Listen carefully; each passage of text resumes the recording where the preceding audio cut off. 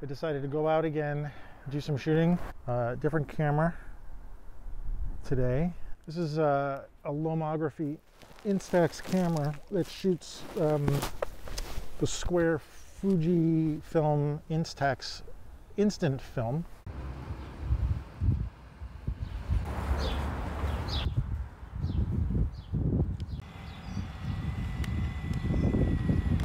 Well, I've taken a couple of Instax pictures of this graffiti. How many shots can I take? That was my first shot. There. Black, mostly black frames. Did you ever get derailed by your equipment?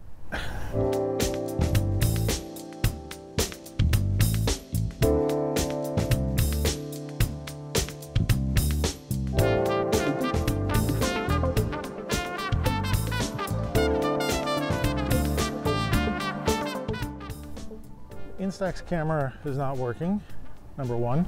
Number two, this face mask doesn't really work while I'm talking. And I'm wearing these gloves that are supposed to have the little, allow me to use the touch screen, and they don't work. Last week was easy with the Polaroid camera walking around, and it worked. The pictures worked. And I just started off this walk, and everything didn't work as well. And I'm finding that it's derailing my ability to not think about being creative, but to actually create. It's easy to blame equipment because it's right there, it doesn't work. Therefore, it's not my fault, it's the equipment's fault. So it's very easy to blame things. Probably a lot of you are sitting there, and I'm one of them, feeling a sense of derailment, loss of control, because we're locked up and we can only photograph stuff that's around us or in our backyard, or take a little bit of a walk. But like, for instance, I can't do any street photography anymore. There's really very few people out.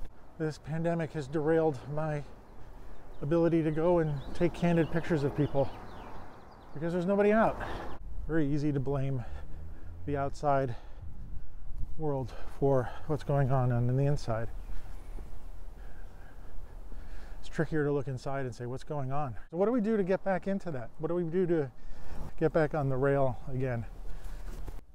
So it's springtime, and one of the things I like to do often is photograph flowers for no reason whatsoever other than the mere act of photographing flowers. Tulips are those things that, how could you not photograph them when you see them? So the great thing about digital cameras is that I can shoot as many tulips as I want. I just stick them on my hard drive, Taking the shots of the flowers is maybe a way to loosen up the funk a little bit, Maybe it's like the WD-40 of creativity in a way. The payoff is perhaps a nice shot of a flower, but maybe that's not the reason. The reason is to loosen up those things that got stuck. Try to walk away from the wood chipper here. By the way, I come in and photograph these every spring. This road is called Albemarle Road. I'm in what's considered Ditmas Park. This is a very, very old neighborhood in Brooklyn. Oh, well, I got something to talk about then. Here we go. I'm not a historian here, so much so I'm going to get this not quite right. But I believe this whole neighborhood was built at the same time. Well, many of the houses here are from the late 1800s, early 1900s. This area specifically, I think it's kind of a gated community. There's not real gates, but there are these delineation markers on the streets, and it's about it's like 5 blocks this way. Here, I'll show you. So you can kind of see, hopefully you can see the end of the road there. Coney Island Avenue is over there. And I'll swing around here. And this way is where the subway is. So I bring you to this spot because the photograph that I'm about to show you is an old picture from the early 1900s. The photograph you're looking at is an aerial, probably from a balloon. And what's really interesting is that if you look at the bottom, you're going to see a small group of people who are in charge of holding the balloon, or at least monitoring the balloon. And the picture is a panoramic of this neighborhood. You can see a lot of the houses that are in that photograph are still around.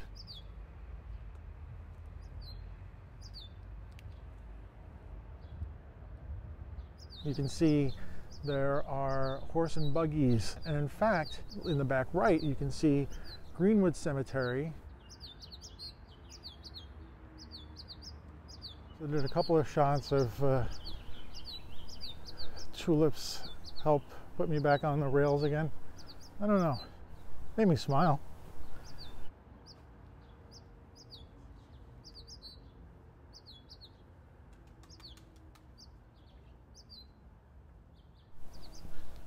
We all need to find that thing that will put us back on track. And it's not like you can just flip a switch, turn it back on again. This whole event that's taking place around the world has thrown everybody off. And some people can roll with it, and some people are having a harder time with it. And it's going to affect us for some time. It's going to affect our creativity in good ways and bad ways. It's going to be really interesting to see the kind of photographs people take after this, or just what kind of art will come from the end of all this.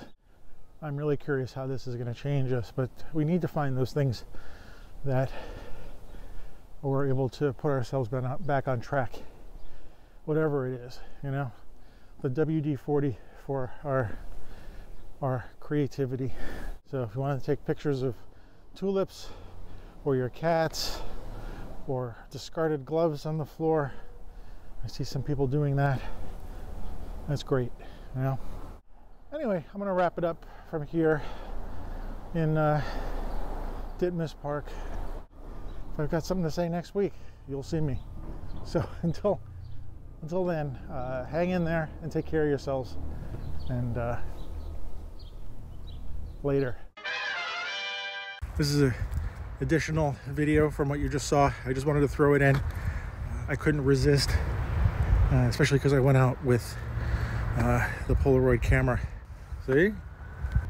And decided to do some more Polaroids. This is the next day, Sunday, and I decided to go into Greenwood Cemetery, and I think photographing those tulips yesterday put some WD-40 on my creativity. Dave Swidek will appreciate that, so hey Dave. Okay. Anyway, enjoy the pictures, and talk to you again. Remember, subscribe, press buttons to get dings or whatever you do on YouTube if you want more, if you want to see more videos. But I had to throw this in. Anyway, I'm talking too much. All right, goodbye.